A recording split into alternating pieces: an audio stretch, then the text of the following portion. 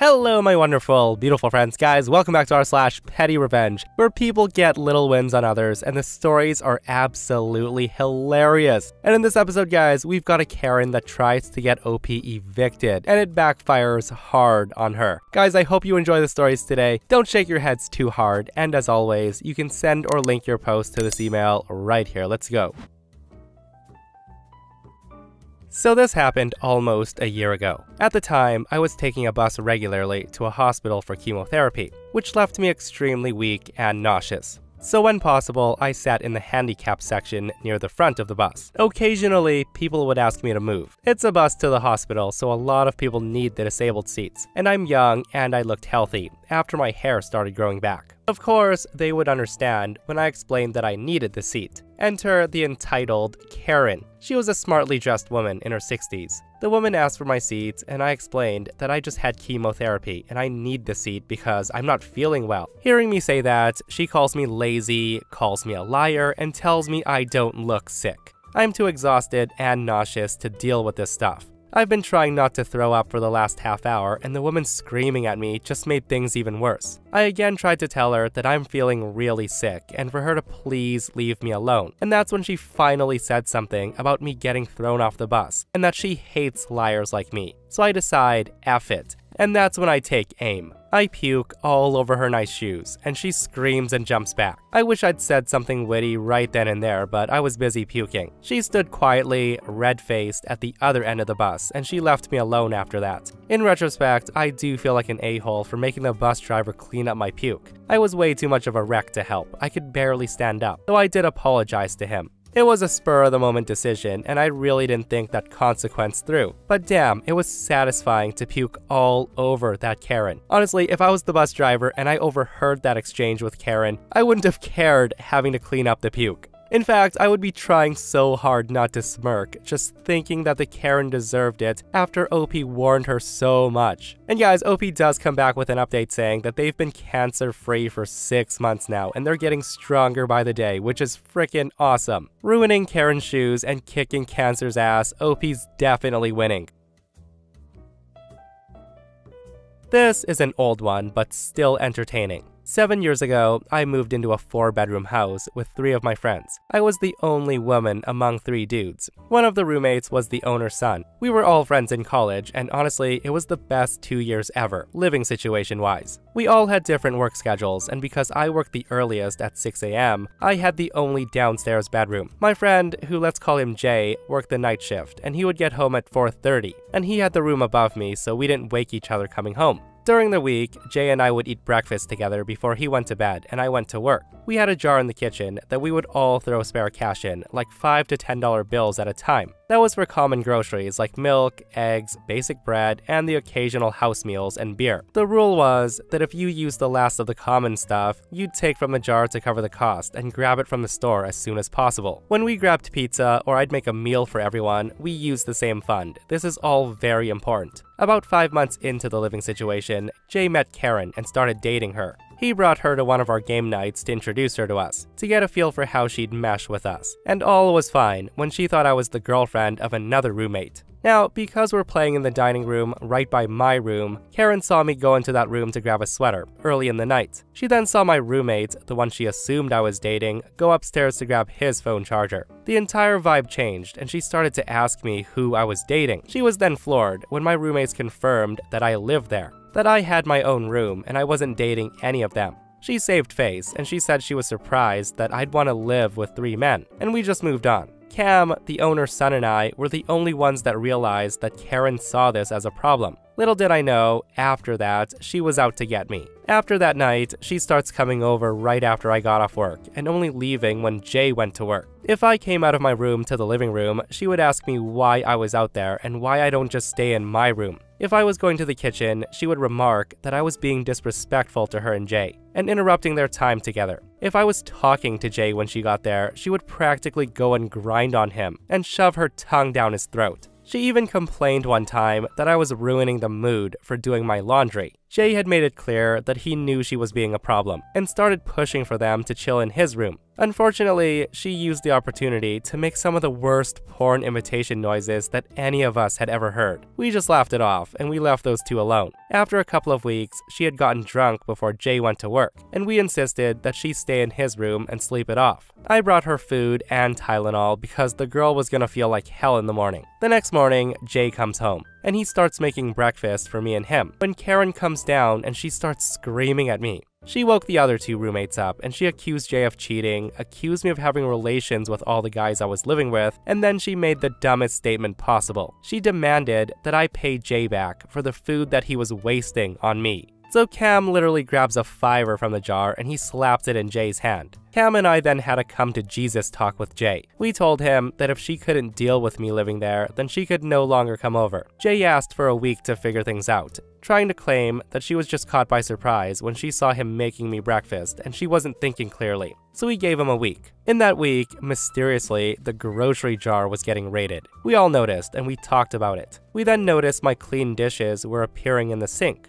Little things were also disappearing from common rooms and weirdly appearing in my room. Karen was being sweet, but she was not exactly covert. Again, Cam and I knew she was being malicious and sowing chaos, but we were curious where this was headed, so we just watched. After a week, Cam gets a call from his mom, asking if I'd been going through something lately. Apparently, a concerned party had sent her picture after picture and story upon story how I was trashing the house and stealing from everyone. Karen expected this to get me in trouble, but lucky for me, my landlord was actually worried that I wasn't doing okay, and she wanted Cam to help me get through it. Cam told me this, and I started planning my petty revenge. The first thing I did was eliminate the grocery jar. I split what was in it evenly between the four of us, and told them that because of the raided stash, I felt it needed to go away. Karen did not like this, but when asked why, she claimed it was rude for me to make a unilateral decision. Cam backed me, battle won. Then I started hanging with Cam in the living room every day. She complained that I was always around, but Jay told her it's our house and we can do as we please. When she would go to the kitchen, one of us always asked what she was doing in the fridge. She then stopped going in the fridge after 2 days. So the weekend was here and we knew that Jay had this extra overnight shift. And Karen was planning to stay in his room so they could hang out the next day. Cue my biggest petty move ever. And just a little information, Cam and I met in college where we both studied theater, specifically acting. So that Friday, we hung out in his room right next to Karen's. We made a bit of a show when Jay left, and we acted like he could not know that Cam and I were hanging out alone in his room. And this caught Karen's attention. We then started shaking the bed. And imagine two nerdy people just hip thrusting the end of the bed to give the illusion that spicy things were going down. It was quite awkward, but oh so entertaining. Within minutes, we get a text from Jay asking what we're doing. Cam just replied, playing video games. After 10 minutes, we stopped the bed shaking and we actually did play video games. When Jay demanded a FaceTime session, he saw exactly what he needed to see. Me beating Cam in Mario Party. We cycled through this for a few hours. After a while, we decided to put the finishing touches on. We made a big deal of me needing to go to my room before Jay got home, and Karen took the bait. We could see the little bit of light being cut off in the slightly open door by her watching. Cam and I then pretend kissed, and I head to the living room. Jay came in 10 minutes later to find me watching a movie, which was normal for me, and he asked what was up.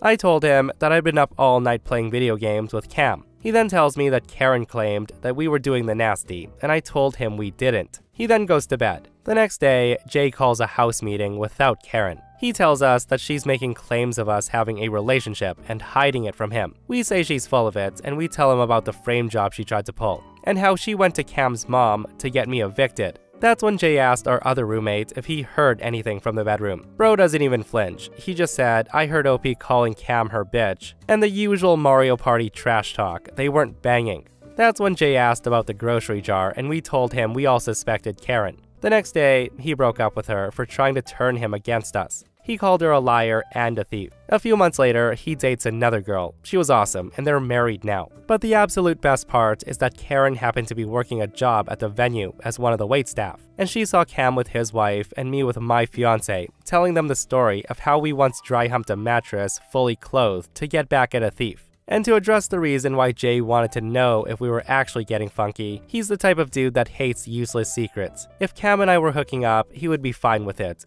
However, if we were hooking up and actively hiding it from him like we couldn't trust him, then he'd have issues. That's why we played hard into the Jay can't know part. Reading this post, I can't help but to think that Cam and OP did Jay a huge favor, guys, because Karen just seemed like an immature girl who had trust issues and mega insecurities. And also, thank goodness Jay had his head on straight though, and chose his awesome friends instead of this lying, manipulative Karen. That just makes this petty revenge even better, guys, that they all stayed friends in the end. Years ago, we decided to move closer to my parents. The housing choices were slim, but we found a dilapidated house close by. It looked like it needed lots of work, and it seemed overpriced for the area, say $200,000. We organized a viewing to decide on it, and I brought my very practical dad with us for a second opinion. The viewing was conducted by the owners, and from the very beginning, they were kind of off. They had never sold a house before, and we were the first people to view it. And they actually said to us during the viewing that they were doing us a favor for offering us their hoarder's paradise house at such a great price. We told them we wanted to move closer to my parents, and I think they assumed we were desperate. We got home, had a think, and the next day we offered the agent a price below the asking price, which we believed to be suitable for its condition. Hours later, the agent calls back and he says the owners are gonna prey on it for a week. Then they'll give us an answer. FYI, this time span is unheard of in my country, and answers usually given in a day. A week later, they decline our offer, and we offer the agent another $2,000. The agent calls back and apologetically tells us that the sellers refuse to give us an answer yet because A, they haven't even started looking for a house yet, and B, the owners believe they can sell it for more than the asking price now. So they'll get back to us when they're ready, and we'd have to wait. We then rescinded our offer. A month later, we find a house in the same area with a lot less work needed, at only $180,000. Our offer through the same agent was accepted, and we moved in 4 months later. During this time, the agent calls us and says the entitled sellers have found a house now, and they would like to offer us their house at the original asking price. We declined. I was interested in the progress of the old house as the sale sign hadn't moved, so I chatted to the agent. He told me that we were the only offer in 6 months and that these people had been an absolute nightmare from the start. They expected the agent to pay for the cleaners for the viewings and wouldn't take any advice to help with the sale. Remember, it's a hoarder's house. He also said that they'd recently put a deposit on a house against his advice before selling theirs, so now the old house is going up for auction because they needed the cash. So I instantly called my dad. He was looking for a property for my sister and he'd already seen the house. He was interested. So off we popped to the auction house on the day and we bid for it. The owners were in the room, but they hadn't noticed us. When the hammer went down, Dad owned the house for $110,000. He signed off the sale, and he paid the deposit just as the previous owners came to the office. Their faces were priceless. I just gave them a grin and left. And this is exactly what being greedy gets you. And guys, this person says they likely got a lot less than $110,000 though. Likely they got dinged $11,000 for auctioneer's fees,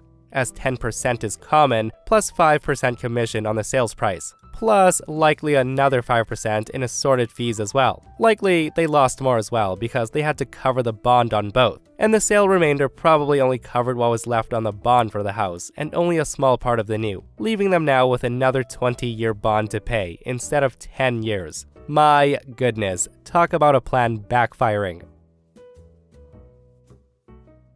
Now, I typically don't buy a lot of designer clothing, but when I do go shopping, I dress pretty casually. Last week, I was strolling through the mall and there was a designer backpack on display that caught my attention. So I went inside the store. I was wearing a hoodie and ripped jeans and I went to inquire about the price of the backpack. I waited around for 10 minutes for someone to help me, until I decided to go to one of the sales representatives myself. She told me to wait because she was helping another customer, so I just sat down and waited. That's when I saw her in the corner of the store, just standing there, not doing anything. I decided to wait another 5 minutes for her to come back, but she never did. That's when I walked back up to her and I told her I wanted to inquire about the backpack. I asked her if she could bring one from the back room so I could take a closer look at it. She just told me that she wouldn't be able to do that unless I was planning on purchasing the item. She just seemed annoyed with my request. Before I could say anything else, she quickly walks away to help another customer. Now, I am quite young. I'm a 25-year-old female, and I could tell that she didn't think I was serious about purchasing it, and she didn't want to waste her time. I would have actually purchased it right then and there if she hadn't been so dismissive. A few days later, I went back into the store. This time, I made sure to dress even more casually than before. I walked in with a pair of sweatpants, running shoes, a tank top, and a zip-up. The same lady was working that day, and she turned her back to me as soon as I walked in. I just went up to one of the other sales reps. This guy was younger, smiling, and he seemed eager to help. And I told him I wanted to purchase the backpack. He gladly went inside and he got it for me. He even asked if I'd like to take a look at it before buying it. I thanked him and he checked me out. The store manager was also by the cashier, and I let him know that I came in last week and that lady wouldn't let me see the product before purchasing it. He was upset to hear this, and he told me this wasn't the first time he'd received a complaint about her. The item was a few $1,000s, and all the commission went towards the junior. He was so kind and grateful. As for the other sales rep, she avoided eye contact with me after she got told off by her manager, and I just smiled at her as I walked out the store. Don't judge a book by its cover. You know, I want to say that hopefully that sales rep learned a lesson, but I don't think she will, guys, because some people just have it in their minds that the ultra-rich often look ultra-rich. And I've said this before, it's very easy to look rich, guys. Anybody can buy a few $1,000 wardrobe on a credit card and secretly be tens of thousands of dollars in debt. I just love the fact that OP came back looking even more casual than the first time, and then she just drops a few $1,000s on the bag. This person says, that woman obviously hasn't worked there long. One of my friends, who worked for a high-end designer store in Vegas, said that women who came in dressed to the nines in designer stuff usually spent like $2,000 to $10,000. But the big spenders who spent $20,000 or more usually came in wearing sweats and casual clothes, looking like they were, you know, spending the day walking around the mall shopping.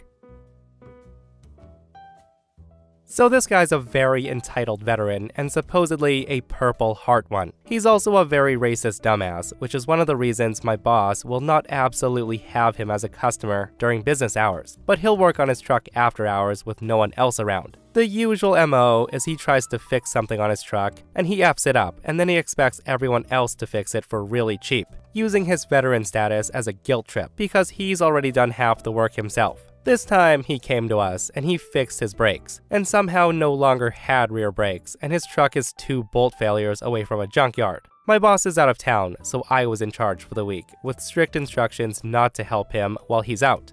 Well, the guy shows up at the shop today, demanding I fix his truck. I'd already closed the building up, and I was ready to leave, and I told him when boss gets back, he'll fix your truck. The guy did not like that answer, and he said a racist remark, and I told him to F off until boss gets back. So the guy gets pissed, and he grabs a piece of wood and he throws it into the desert. I start my drive home, and a second or two later, I notice his truck behind me, and he's matching my lane changes. I live 40 miles away, so I knew he wouldn't keep up with me in the hills, and I didn't want to kill him by outpacing him. So I call my friend, who's only 9 to 10 miles in the middle of the desert, and I told him I was gonna swing by because I think I'm being followed, and I was gonna take the scenic route.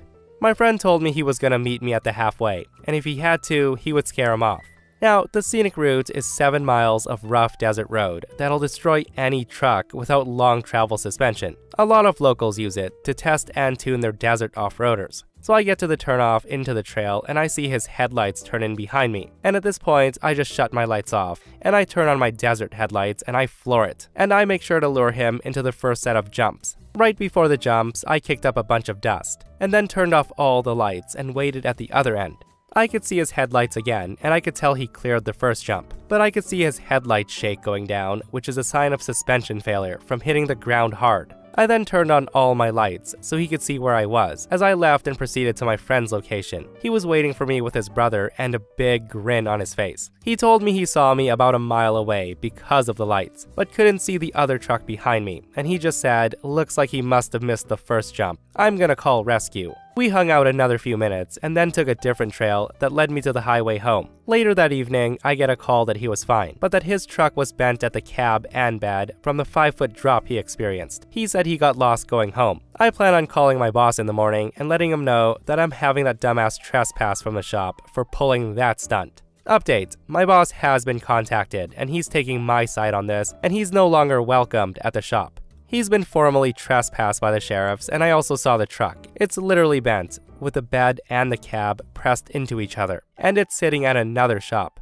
You know what they say, guys, play dumb games, win dumb prizes, that's all I can say. And funny how the guy's excuse for getting his truck totaled is apparently he got lost going home. And you know what? That's highly believable because sometimes when I'm going home, I'll often take the wrong turn and end up in the middle of a desert as well, guys. With that said, I also think they need to do more than trespass him because that guy sounds like the kind of crazy bastard that'll come back after stewing on this for a while and will cause a lot of trouble. Hopefully he doesn't though. So today, I got a call from the school that my 9-year-old attends asking to please come to the school because my daughter was in trouble for vandalizing another child's property. Now this did surprise me because my daughter's a bit of a goody two-shoes and she never gets in trouble, so I dropped what I was doing and swung by the school to find my daughter sitting in the principal's office, grinning ear to ear. I was ushered in to take a seat. The principal immediately launches into a tirade how my daughter had broken another girl's necklace and how unacceptable it was. He said an accident is one thing, but my daughter did it on purpose. Once he was finished, I turned to my daughter to hear her side of the story. Last year, my daughter saved up her pocket money to buy best friend necklaces for her and this girl. I ordered them from wish.com for her. This year, the friendship went belly up when I discovered this girl was trying to extort my daughter into buying her expensive items on a kids game with threats, backstabbing my daughter, and threatening anyone who dared to play with her at lunch, so she was completely isolated. My daughter cut off contact and she's been rebuilding her friendship circle, and all's going well, until this little girl starts repeatedly demanding that my daughter give her the other half of the friendship necklace so she could give it to somebody else. The fact that we were the ones that bought the necklaces to begin with was apparently a minor irrelevant detail. My 18-year-old niece and nephew are very protective of their young cousins. They were quite upset for her, so they decided to offer the opportunity for therapeutic destruction. Last weekend, they got out their tools, and they helped my daughter shatter the charm into 7 or 8 pieces with a hammer, some pliers, and they had a great time. My daughter then put the pieces in a box as a reminder of what fake friends can do to you. Anyways, apparently, this girl kept demanding the necklace every single day. She was hassling her, so my daughter hatches a plan. She gathered up the pieces into a little bag, and she took them to school today. She then emptied the bag in front of the girl and told her she was welcome to the necklace as long as she likes jigsaw puzzles, but she'll probably need some glue. Apparently the girl went red and she stormed off to the teacher to say that my daughter had destroyed her necklace, and that's why my daughter was sent to the office. I couldn't keep a straight face, I just burst out laughing. You could see the vein in the principal's forehead pop out as he looked at me laughing. I then pulled out my phone, showed him my purchase history to confirm that we bought the necklaces and that my daughter's perfectly within her rights to destroy her own property, if she wishes. He finally dismissed us and my daughter skips back to class, laughing hysterically. My niece and nephew are quite proud and they're planning to take my daughter out for ice cream this weekend to celebrate her standing up for herself.